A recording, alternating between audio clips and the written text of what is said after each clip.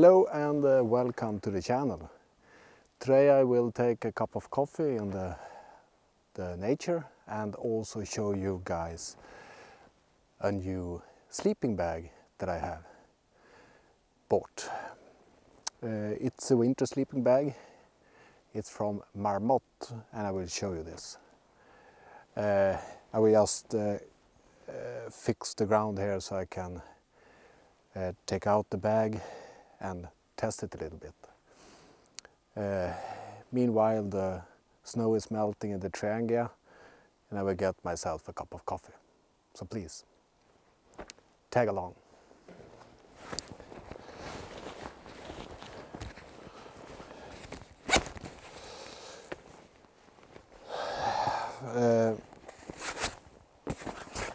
Just this. So one of the reasons why I bought this is of course that I want to be able to be outside in the wild even though it's minus 20, minus 30 degrees Celsius. So that's really important because if I can't be have a comfortable night, I will be tired and all this forest stuff will go to waste, so to say. So really I would like to have something that I can really rely on. So therefore I bought this one.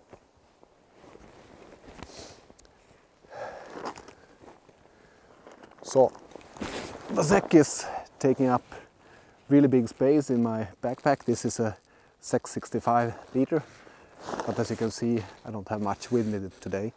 But almost all the space down here is taking the place for the sleeping bag. So let's take it out.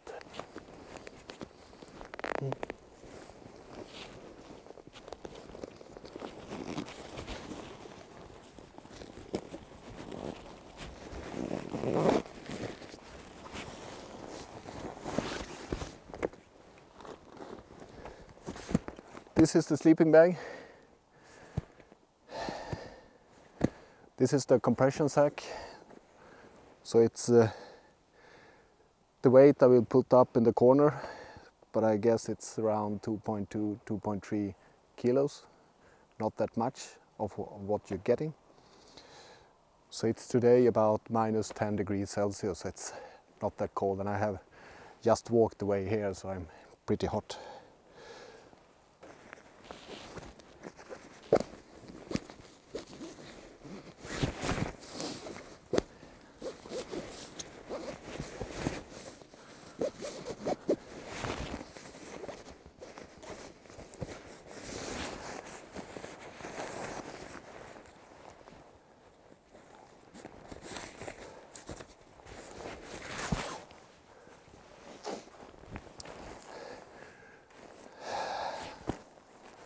Yes, let's fluff it up a little bit.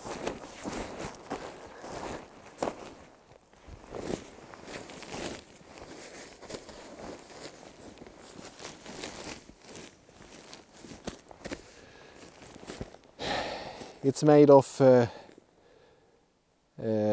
Pertex Shield, I think they call it. So it's water resistant or waterproof, they also say. At least down here, the foot end. And I think it's almost everything. It's the shield is made in China and the rest is made in the United States of America. So it's well made, I think. Yes. So let this fluff up. I will check the coffee.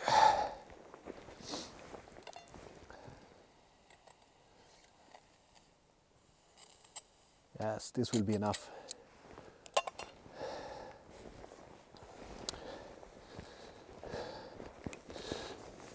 So, let's talk a little bit more about this bag.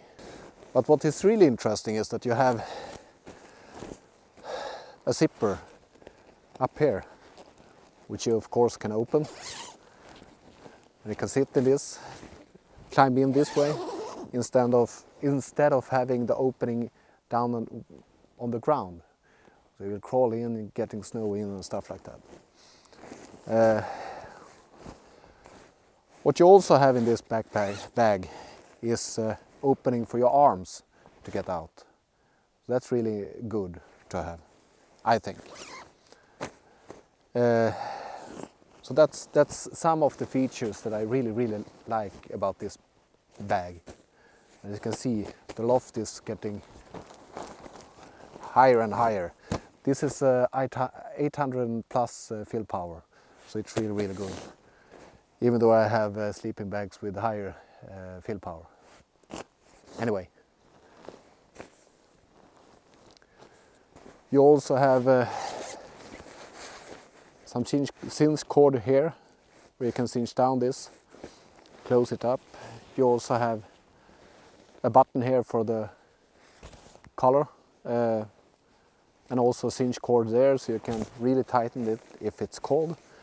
And the one other good feature is, of course, you have, I will show you a little bit closer later, but you have some really good pockets down by your ties, and also you have a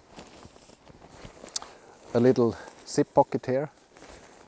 I don't think I can put in my phone, but I can put in some spare batteries, of course. And also have two pockets here, which I think it's almost on the breast, so it's no zip, no nothing, so it's almost so everything can. If you put something there, I'm a little bit skeptical because it will probably fall out. So that's that.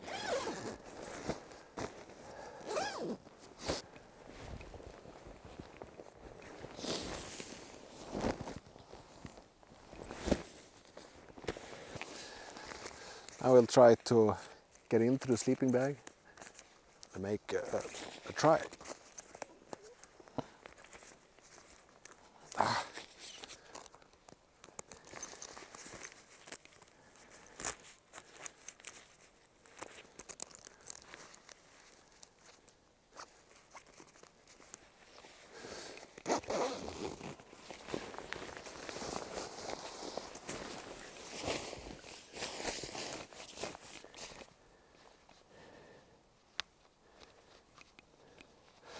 I have this, so I see what I do with this.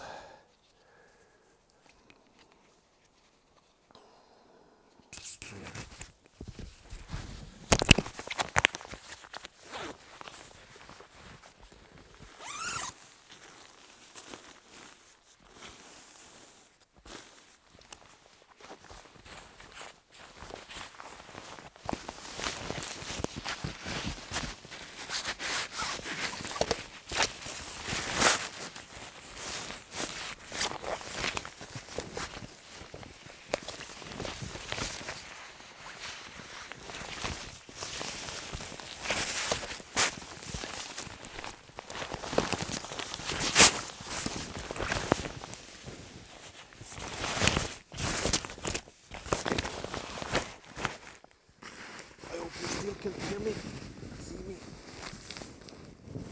So this is not the warmest pad you're going to get.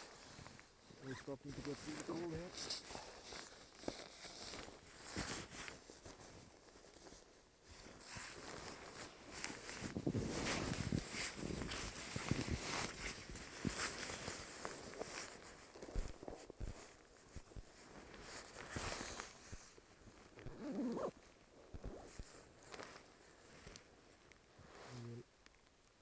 Put on this color.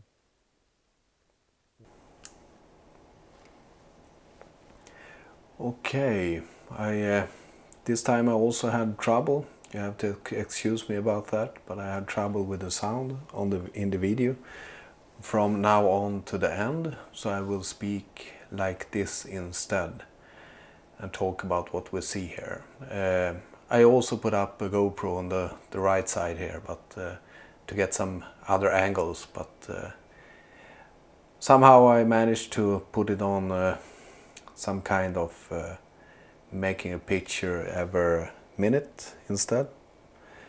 So that didn't go well either. So both the sound and the picture with the GoPro didn't work as I was thinking.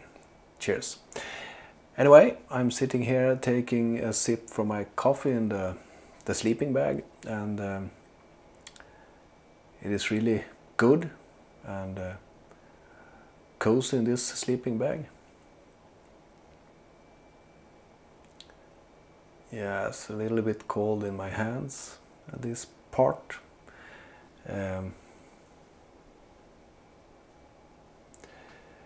It was about -10 degrees Celsius. And what you can see, what I'm doing right here is to close this, where I put out my arms, to close them a little bit more, so not as much heat go out from the armpits or arm holes or ventilation holes, the right and the left.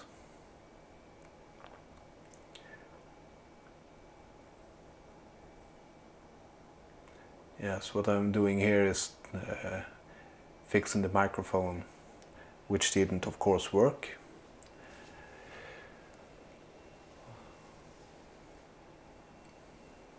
I'm really impressed with this sleeping bag, and as you can see, I have a really thin pad underneath. I bought it cheap for many years ago, and I don't think we can talk about R values for this sleeping pad, because it's really thin and low. So I should say it's okay, it's some insulation of course, but mainly to keep the snow from hitting the sleeping bag directly. I'm sitting and eating this chocolate sugar cake, so to say. Really good, together with this coffee. And as you can see, it's really convenient to sit in the sleeping bag and do stuff. You can do whatever. In this example, I'm drinking coffee and eating some food. Hello there. Yes. Now I'm getting a more relaxed position, and I must say this was really comfortable to lay down. And to be honest, I could have continue lying there, but I had to go back eventually, because it wasn't the plan to sleep. The material feels really good. So what I'm doing right now is to put in my hands, of course, to try to shut the zippers for the arms, as you can see.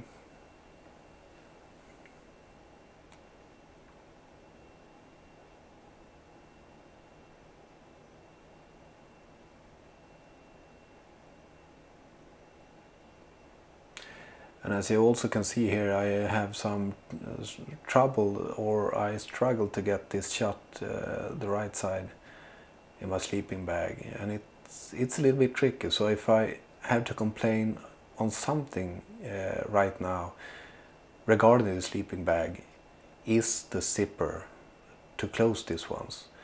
But I managed to find a way, a little trick there to take my other hand and help to close the zipper.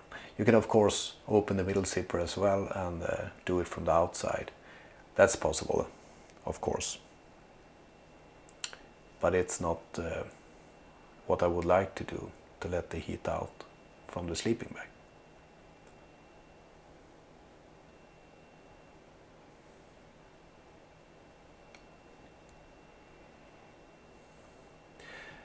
You can see some flames on the right there. It's from my Trangia that I have boiled the coffee. So you can't see that because of the GoPro failure, so to say.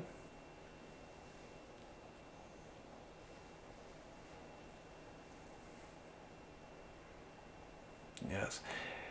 The sleeping bag is really cozy and big. And as you can see here, I'm trying to put myself on the side position to sleep. And it works really good. No problem at all. I'm 180 centimeters and this sleeping bag is 183 centimeters. So no problem at all. And I have much space in this sleeping bag, to be honest. I could I could put much clothes in there if I want to.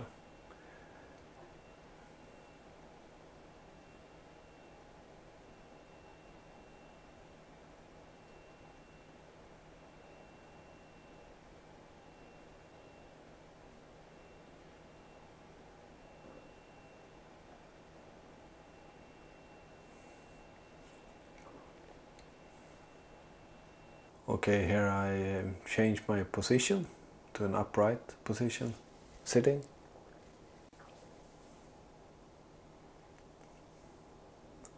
And now I'm opening the main zipper, the middle zipper.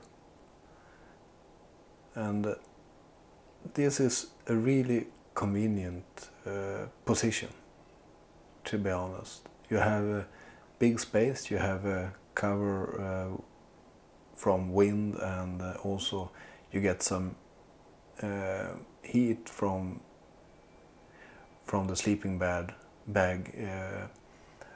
from the right and left side, and also from your back and the head. And also if you look at the legs, they are when I put me in this position, it cuts off the warmth that is coming from the legs. So the heat is standing still in the leg area, so to say, almost. This is really good. I have big possibilities to do whatever I want. Drink a cup of coffee, eat something, or just do whatever I want to do. It's a good material, which I'm feeling it right here. Pertex Shield it's called. So it's water resistant and waterproof, I think they also mention, and also windproof. So that's really good.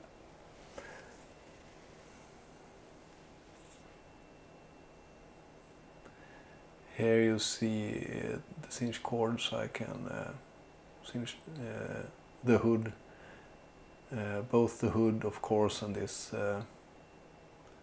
collar.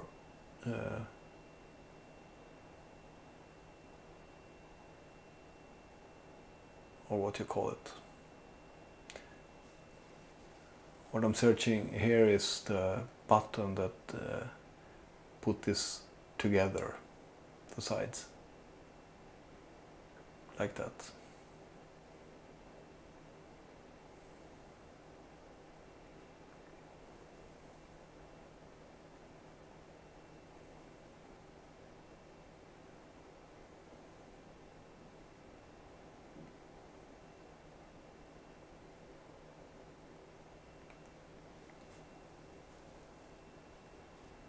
Really good to keep it in place.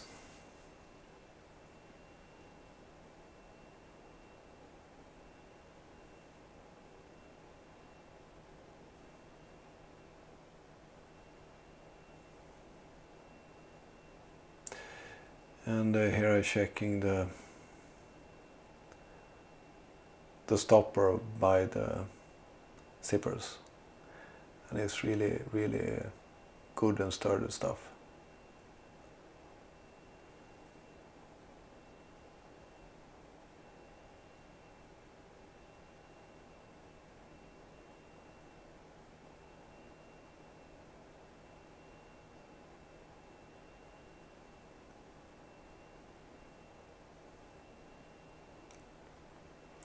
Okay, so it's time to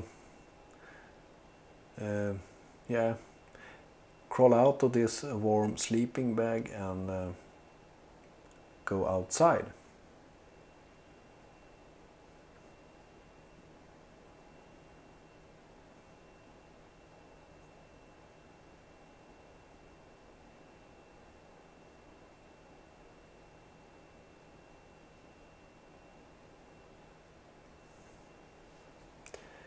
It's time for this acrobatic moves.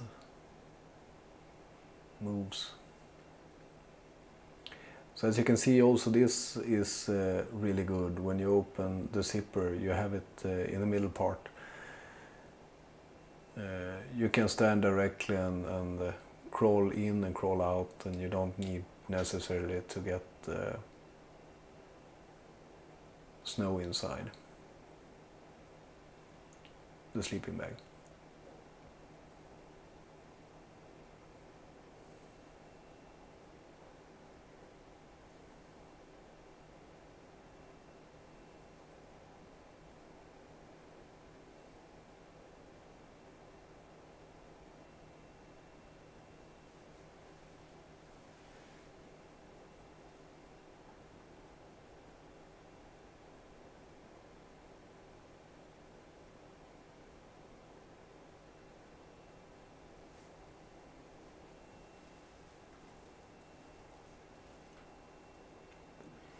So what we're looking at here is I put my hand inside one of the pockets.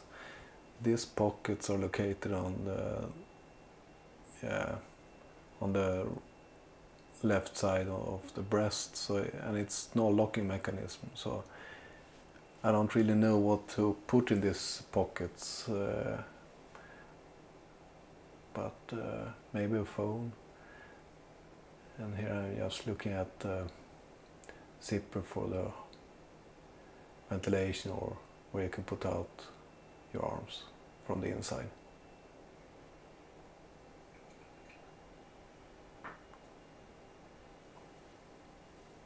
Really good, padded.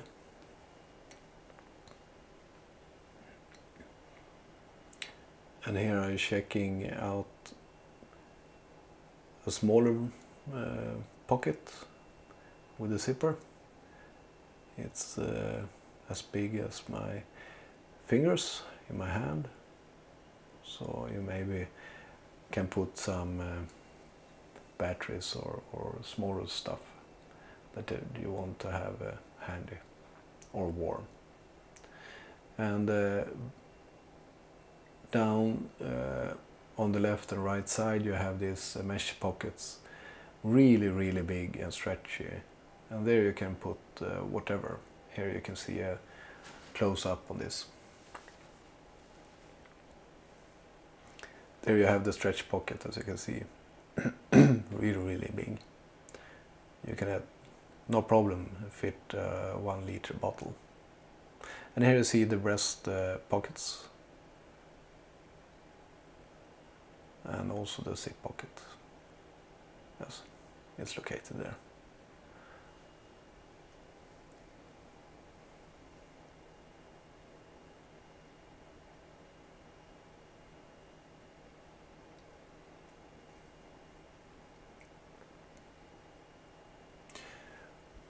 Okay, what I'm observing right here is some ice or snow on the sleeping bag outside, and it might be that I got from home and the sleeping bag was still a little bit warm, and it might have melt a little bit of snow, and then it got frozen outside the sleeping bag.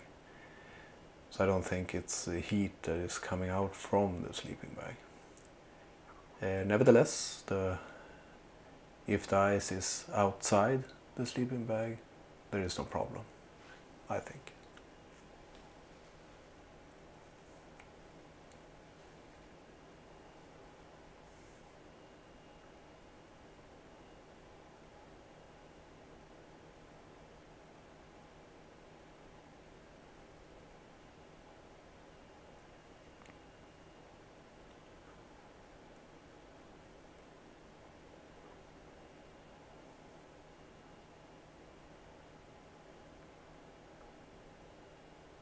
Yes, I don't really remember what I talked about here, but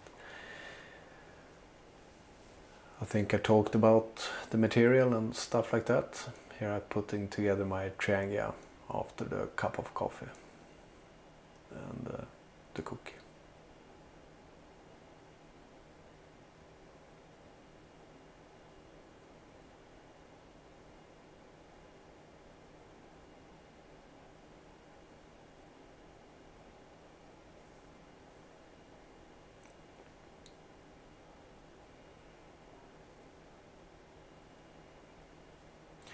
So now it's time to try to pack this sleeping bag into the compression bag, or should we say the bag, and then you can compress it. So as you can see here, you have this compression straps, and it's a really big compression sack, but it's needed because this bag has 800 plus fill power and is really big. So I usually start with a foot end and put that down.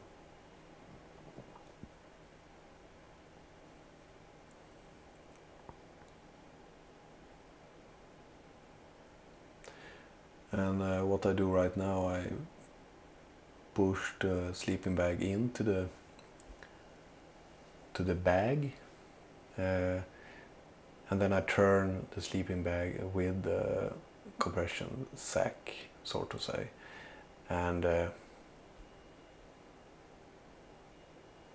is how I pack the sleeping bag.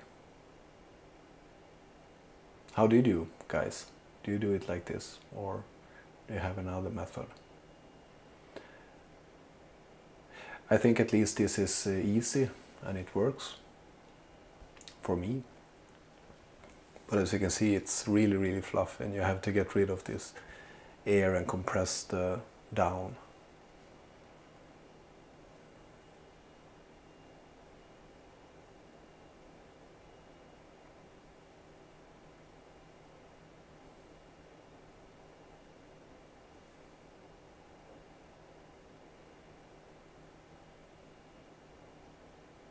Like that.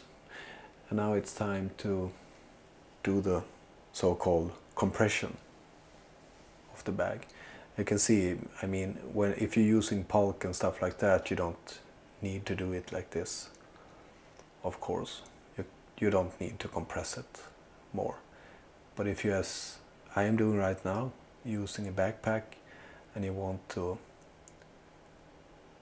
put it inside the backpack, you need to compress it, at least with this backpack that I'm using.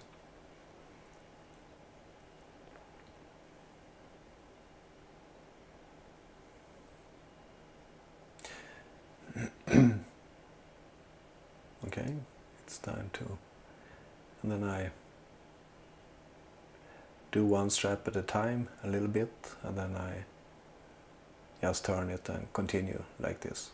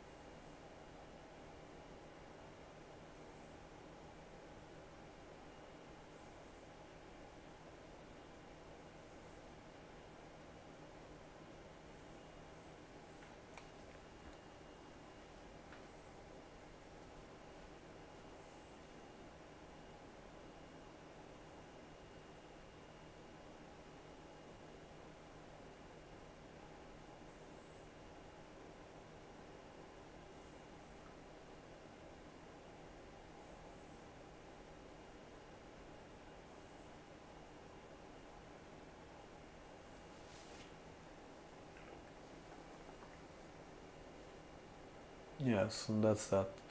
As you can see, it's really small when you compress it. If you think about the temperature rating of 40 Fahrenheit or 40 degrees Celsius, much bag for this size, I must say. So just adding some pressure on the straps.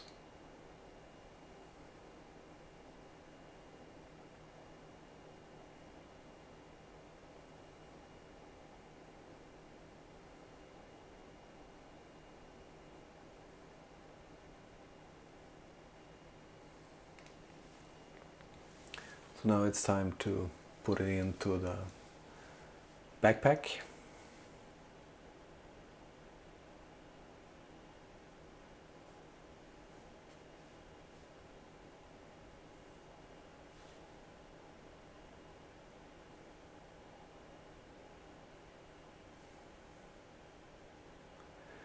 I had some struggle putting it in to the backpack, but then all of a sudden it just slid in.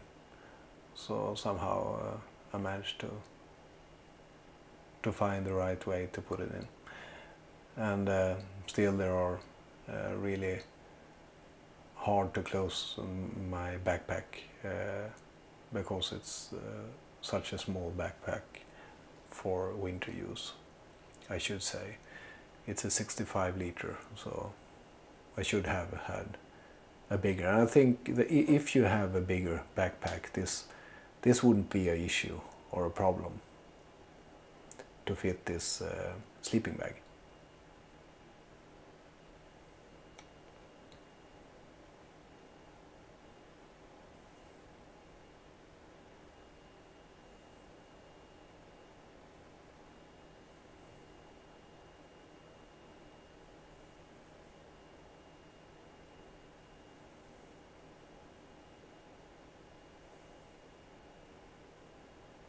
So now that's done. So to summarize this, because that's what I'm trying to do in the movie here, is that I'm really impressed. This is of course my first impression, so I shouldn't say that I am convinced yet, and I haven't tried it in minus 20 or minus 30 degrees Celsius. I don't know if it will work or not. But what I can say is that it right now feels like a really good sleeping bag for the conditions that I am facing in the environment that I live in.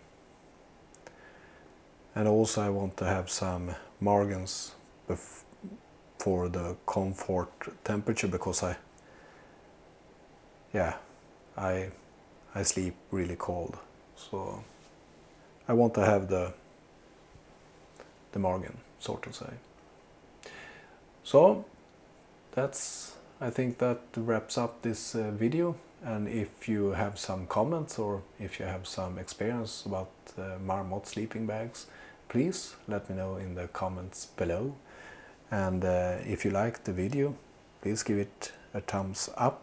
And if you don't already do that, consider subscribing so you don't miss out of any upcoming movies or something like that. So I think I say goodbye for this time, and hope to see you in the next video. Take care. Bye.